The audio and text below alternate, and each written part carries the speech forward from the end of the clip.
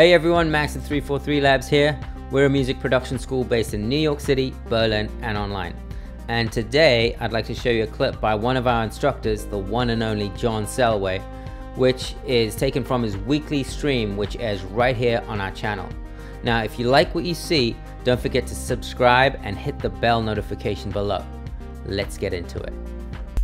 And I always like the DS kick. It's like as a 909 like or 808 like kick or somewhere in between. It's got just enough controls, and it's got, because it's an oscillator, right? It's constantly changing slightly. Even when you use the phase retrigger,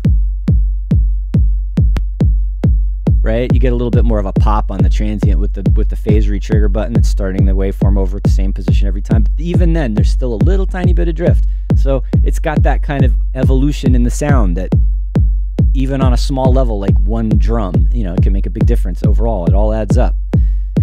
Nice. Okay. And then started with that.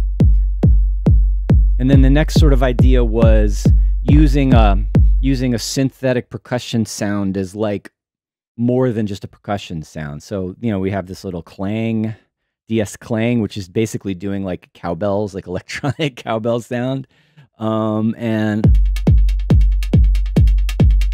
with a filter delay on there, I mean, that's literally like the default, almost just the default. I think I adjusted some levels in the filters a little bit, but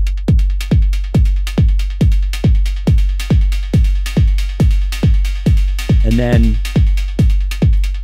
again, nothing new, but thinking of this from a beginner's perspective, like just making sure from the beginning you have the concept of a sound that you can play with and it's evolving. And that, you know, and sometimes some styles of techno, that could be most of your track right there, depending on how you play it. So simple stuff, but I also like that there's this little it's called a clave, and when you tune it up higher, it sounds like a clave, but now it sounds like, I don't know, a sort of a different variation. Those two layers on, it's like an 808 cowbell because you can hear the different the notes, the high and the low pitches. And you can tune it.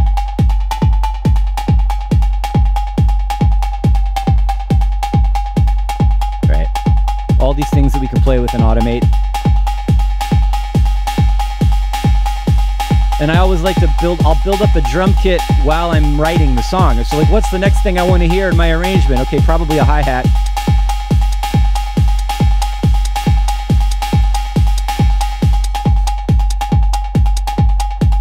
Let's get rid of that clave layer. Could probably bring that in as an using automation as an arrangement element later on. And then, okay, more hi-hats.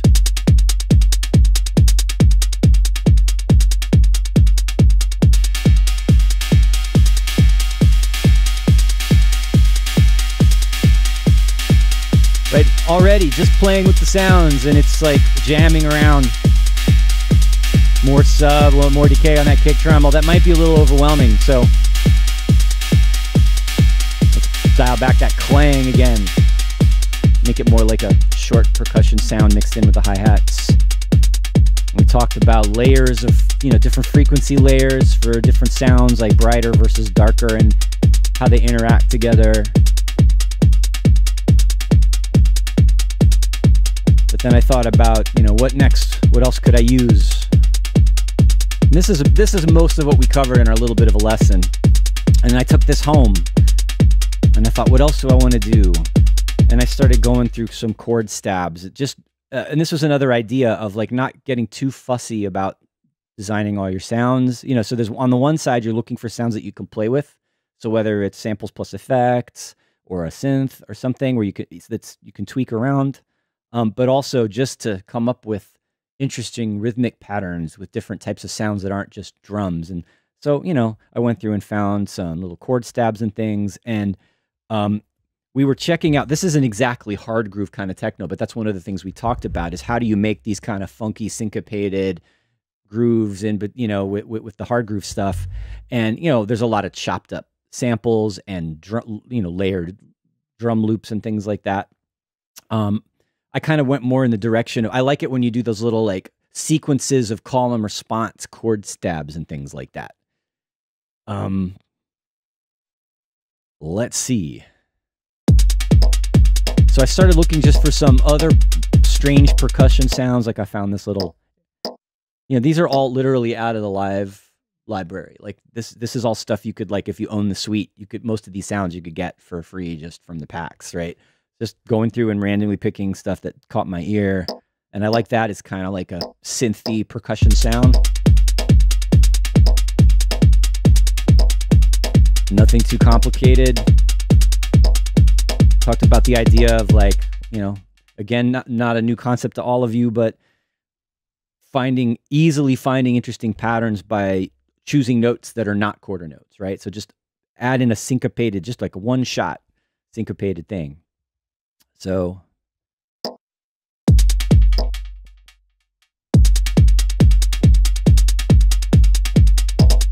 even just that.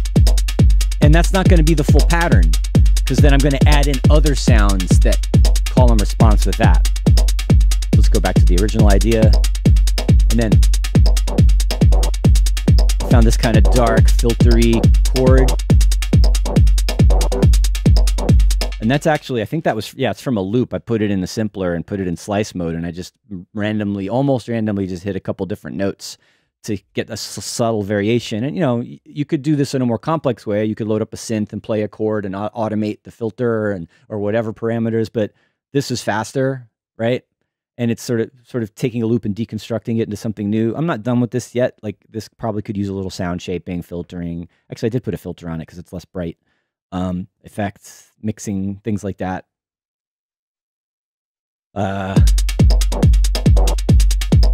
This is interesting. All right, Daubsky. Welcome, Daubsky. I think that's a new name for us. Oh, Kick 2 is your go-to. But then Marcus is saying, can't handle it, too many controls. So yeah, Kick 2 is great. It's more powerful than something like the DS Kick because it's got multiple layers and more complex envelopes. And it's really good if you want to get into deep sound design for kicks. But, you know, I don't think you necessarily need that for this style of techno. I feel like a little more raw and simplified it makes sense. And, you know, again, this kick is more like what you'd get straight out of a 909 or other similar analog drum machine. Kick 2 is going to give you more power.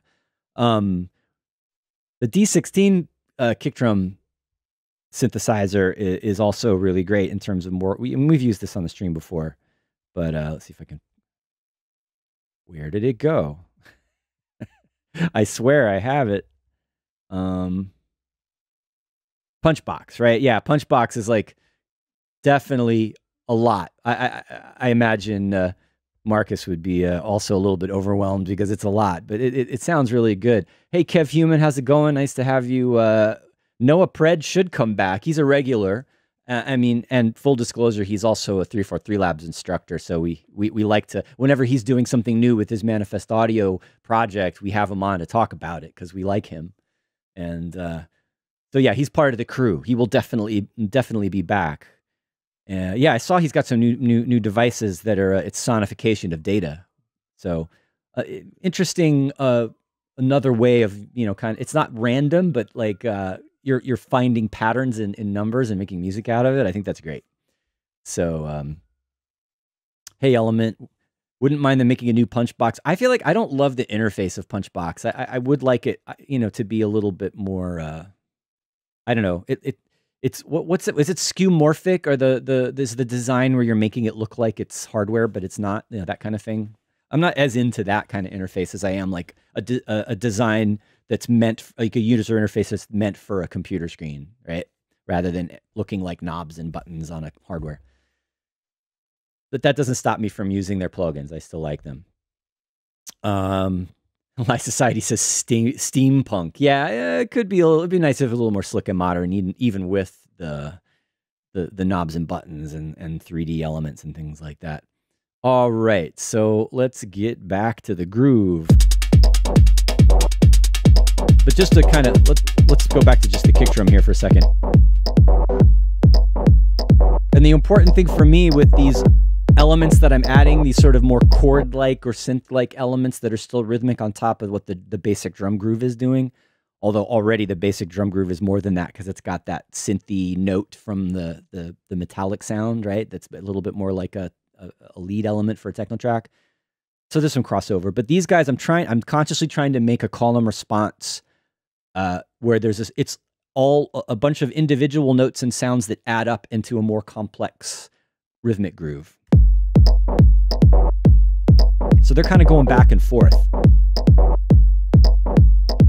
So you can kind of see, if I select both of those MIDI clips, you can see how those two clips interrelate to each other.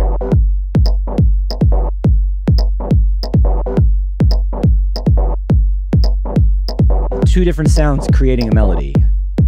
And then we added this one. Okay, that's like this is just a drum loop. So that, you know, that's just the one example that we came up with in the lesson where you just find an interesting drum loop and throw it in there with your other drums. Like, I'll get this question, like people will be in class and say, hey, you know, is it cool if I like use drum loops and program drum beats and put them together? And I'm like, yes, absolutely. Please do that. Like, do your kick, do your snare, do your hi-hat, do your basic beat, and then experiment with layering other types of rhythms together. It's also kind of inspiring to do it that way, because if you're still learning how to get the right kind of sounds and do the detailed drum program, you know, you can make a drum kit, like a MIDI drum kit, sound like a real drummer with the right sounds, or have even if it's electronic, you can have the expression of like an intricate drum groove played by a human, by velocity and tonal like manipulation and things like that. But if you're a beginner, that's daunting. So, you know, you can find an interesting like percussion loop or funk loop or whatever, and then layer that with your own beat. And that's kind of exciting because it sounds more polished and more complex, just like that. So this was just another little kind of percussion loop that I was going to use more of it, but I ended up just using 1/4 note of it. It has this little snare in there. I wasn't sure if I wanted to do the backbeat or not. That's always a thing for me, like with techno. We've talked about this before, whether I want the snare on the 2 and the 4, and I'm sure some of you out there have opinions about this. Also, this is a very like kind of a tight acoustic sounding snare. I kind of want something noisier maybe if I do use a snare. So I ended up just doing this. All right, another chord stab ended up coming in, and this one's a little more sustained and moody. I was trying to balance this like syncopated, sharp energy with something deeper and smoother as a contrast. So it's a little bit organ-like, and it's slightly housey. I acknowledge that, but this is another thing we've talked about before. I like when techno has house in it and house has techno in it, but I'm not necessarily saying tech house either. Like that's as a genre with quotes around it. I just mean there's always cool, interesting elements of different genres mixed together, and this one works for me. Maybe. It does get a little moody.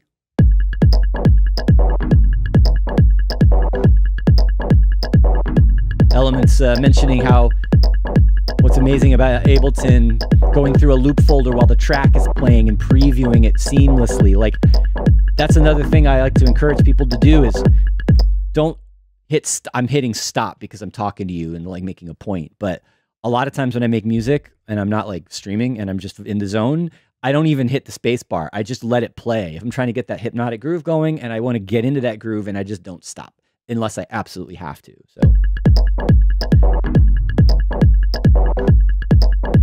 like, you know,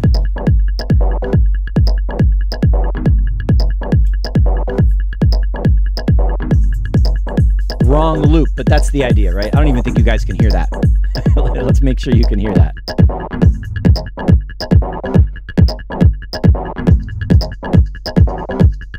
I don't mind that, actually. You know, shakers almost always work somehow. Hey, Aaron, what's up? Controversial or uncontroversial opinion. Tech house as a genre used to be great until the EDM kiddies in the US took over the genre. It wasn't just the US. I think it's global. I would put some blame on the UK and Europe and everywhere. It's just the genre of... I blame Beatport. Not to completely knock Beatport. You know, they're just responding to the market. But like... you know, the Beatport Tech House section definitely changed things at a certain point. But yeah, deep, early tech house, totally cool with that. All right.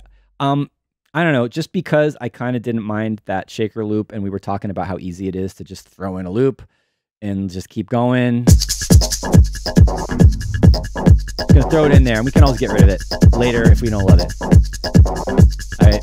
I also hear a lot of times, and again, this wasn't meant to be hard groove. It isn't quite yet.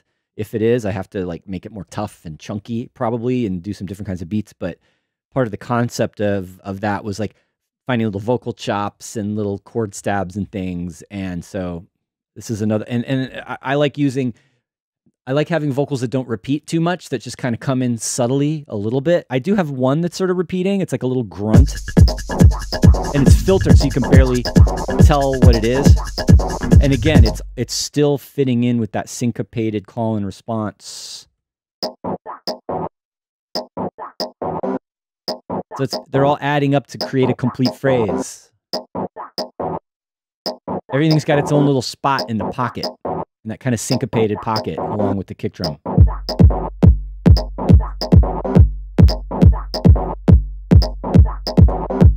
Hey, what's up? Eli Groove Tiger, Kev Human, James Hype has much to answer for. You're talking about Tech House, right?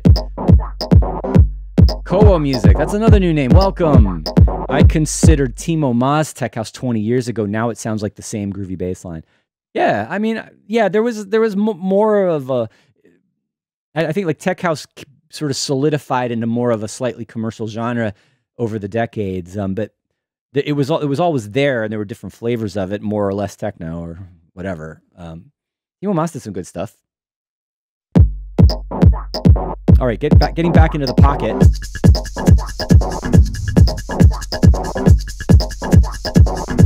I want my hi-hats back.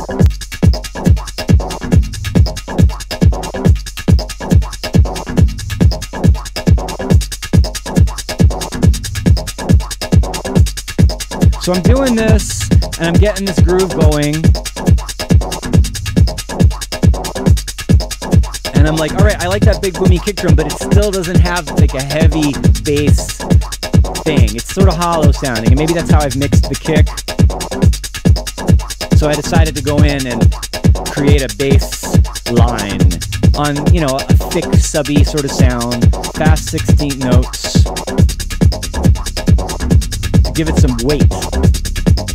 And I'm not 100% stuck on this bass yet, like, but it serves the purpose. So, you know, it's probably okay.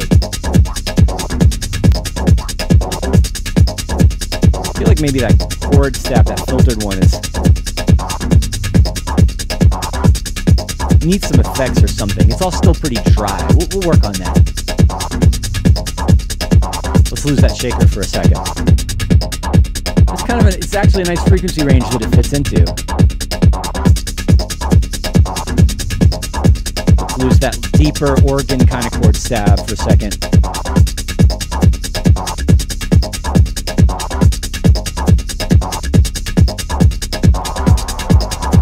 Every now and then, like a reverb throw on a chord stab, that always works, right?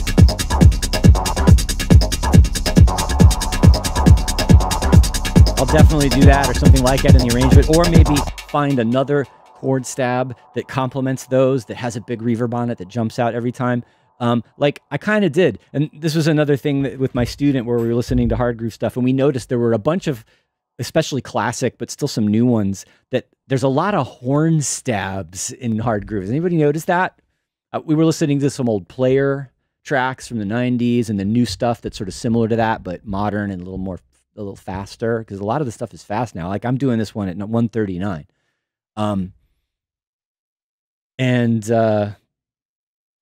Let's see.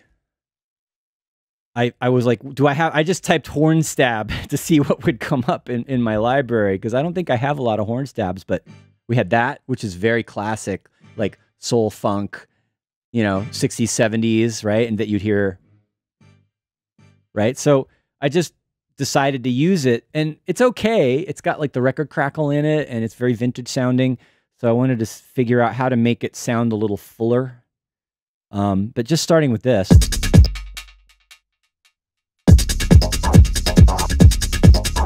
And you can see it's not happening every bar or anything. I've got a long, I've got a 16 bar pattern or loop, and it just comes in every now and then with a big reverb on it. And it's a little cheesy, I acknowledge, but I like that kind of cheese. But I wanted it to be a little more shiny and polished, and so I decided to do some pitch shifting to create a more complex chord. So just using live grain delay, because again, one of the sort of things about this lesson, we were limiting ourselves just to live devices. And, you know, this is something I did on my own later, right? I threw the chord stab in there when I was demonstrating to the student, but then I was like, I wanted to polish this up. This is a little bit more advanced audio effect and sound design than I think the student is ready for, but it's still cool. So let's look at it. So I've got, you know, I'm just stacking that up using the grain delay to do some pitch shifting, and it's also giving a little stereo imaging. So there's like a, you know what, let's make this easier to play. I'm going to go ahead and, all right, so it's tuned down. I could have, there's a million ways I could have done this. I could have thrown this into a sampler and played a chord, right? I could have, so it's over complex in a way, but you know, it's the process, right? It led me in a particular direction and I went with it.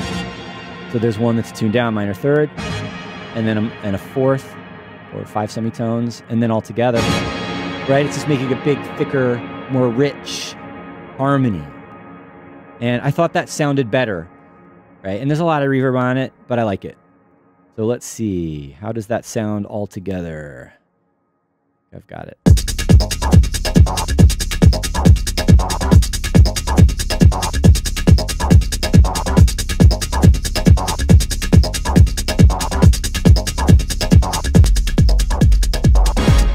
All right, we've got a technical issue. Let's see if we can figure it out. Stereo decor. John, can you please switch off that solo button on the master? The sound is doubling in an unpleasant way. Well, I'm sorry about that.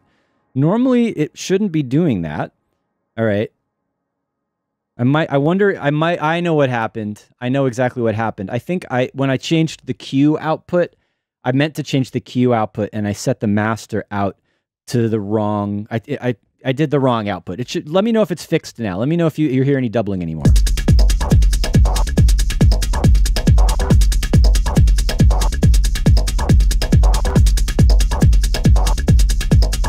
Is that doubling?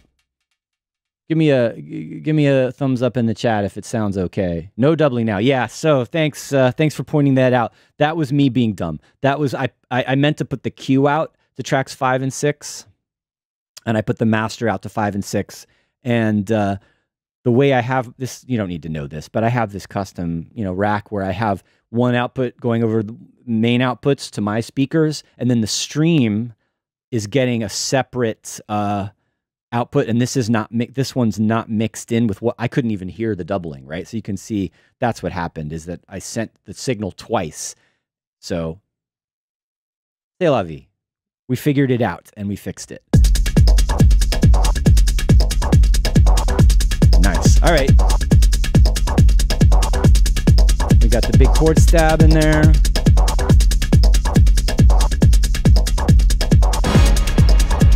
And it kind of gives it like a positive vibe, which at first I was like, do I want that? Do I want it to be like happy sounding? And you know what? Yes, because so much techno is dark and serious, and I love that, and I do it myself. But I think it's good to, like, you know, you need a light and dark side of the force, right? So this was the light side, and I'm thinking, all right, let it be that. You know, I think a hard groove style kind of syncopated thing with the chords is what started it going that way, and then having that big kind of positive sounding horn stab on top of it really takes it there. You know, so it's more or less, it's techno, but it's like a slightly different flavor, right? Than if I were to keep it darker. So I seem to be going in this kind of harmonic direction with this groove. It's got, you know, if I strip it down again, all right, I could take this in a totally different direction. Let's get rid of all the happy sounding stuff or the more positive vibe stuff, right? This is more neutral. Right, that's more like, I could make this go in a darker direction now. And if I just sort of play around with the clang sound and just keep it more stripped down, Oh, I forgot. I also have this little random vocal sample that I threw in with some delay on it. Just to occasionally throw in some human element there.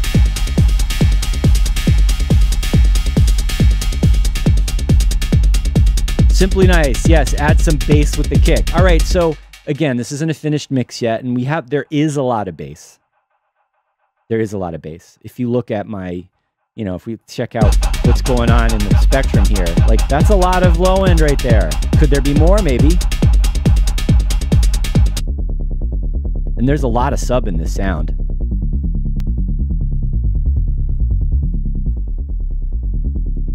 So yeah, I'm going to work all that out in the mix. I was even playing around before with like, right, that's not helping.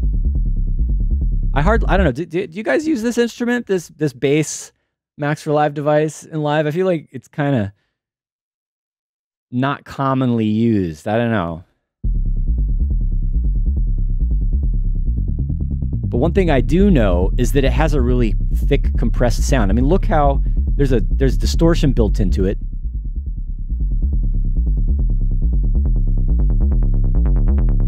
Everything that comes out of this thing, it doesn't sound particularly dynamic. It sounds like really squashed, and that can be good, that can be bad.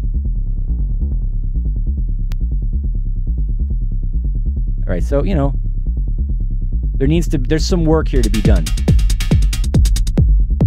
in the balance of this. I haven't done any side chaining. I haven't done any like crazy EQ, or I mean just a little bit, right, just to kind of get started. And that's all going through. Well, yeah, I guess there is a bunch of processing going on here, because there's the EQ and there's the saturation. Could make it really hard if I drive it. Jamie Johnson's asking, where do you get the 808 clang? Yeah, we looked at that earlier in the stream when I was just showing the sort of how from the beginning. This is the DS clang. This is one of the DS drum synths that's included with live. And then we also have this. There's like an extra layer of a clave sound in there. Cool, it's got some little grainy kind of details in there too.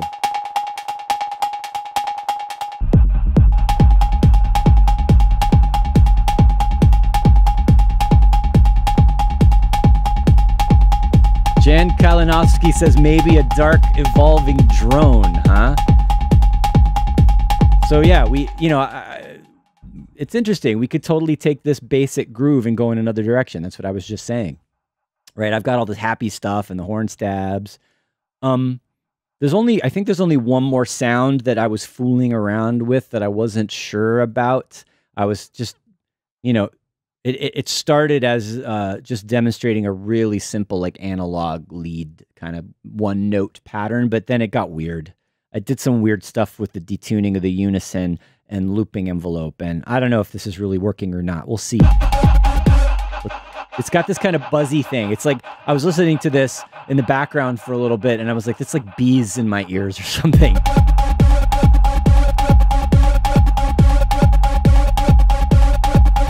It's like a cluster of weird robotic insects.